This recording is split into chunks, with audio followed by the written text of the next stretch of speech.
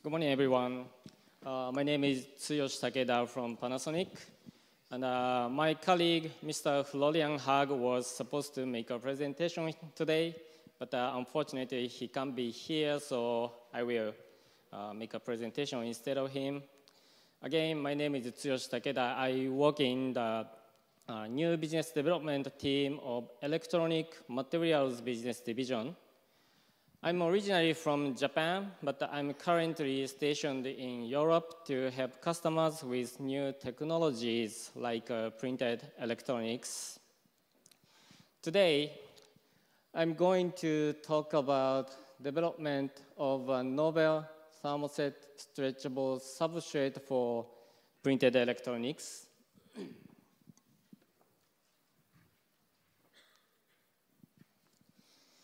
Here are the topics I'm going to cover today.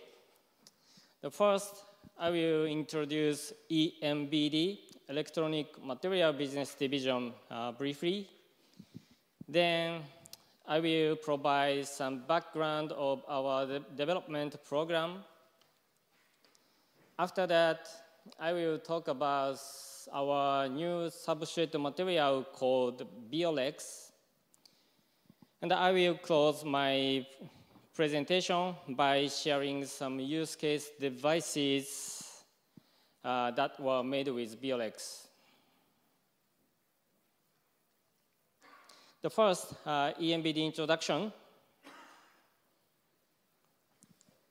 The Panasonic Group consists of Panasonic Holdings and 8 operating companies.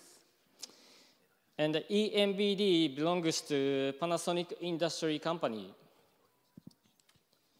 EMBD, our headquarters is located in Osaka, Japan.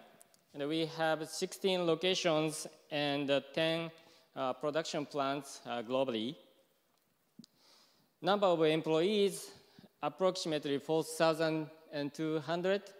And the sales is about 1.5 billion euro.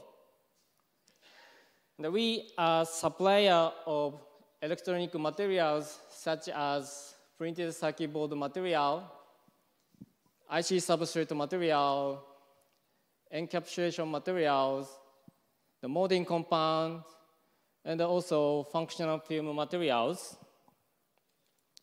The EMBD is one of the divisions which has the longest history in Panasonic, and we have almost 100-year experience in polymer technologies. Next, I will talk about some background of our development. The recent development in the emerging field of wearable electronics highlights the need for the new materials to enable new form factor devices.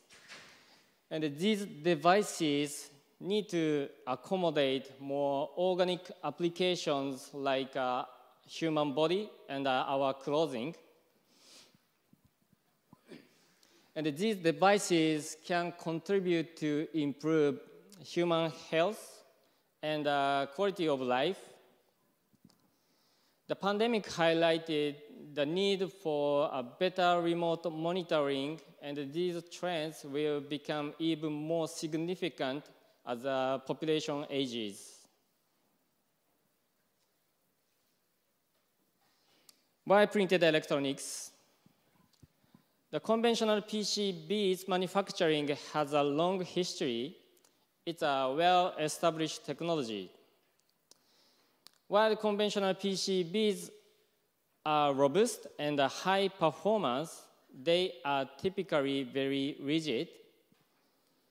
However, the people are not hard, flat, and rectangular, so it seems conventional PCBs may not be the best solution for on-body applications.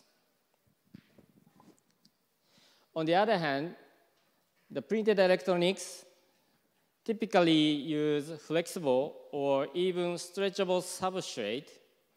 They are more pliable and conformable than conventional PCBs.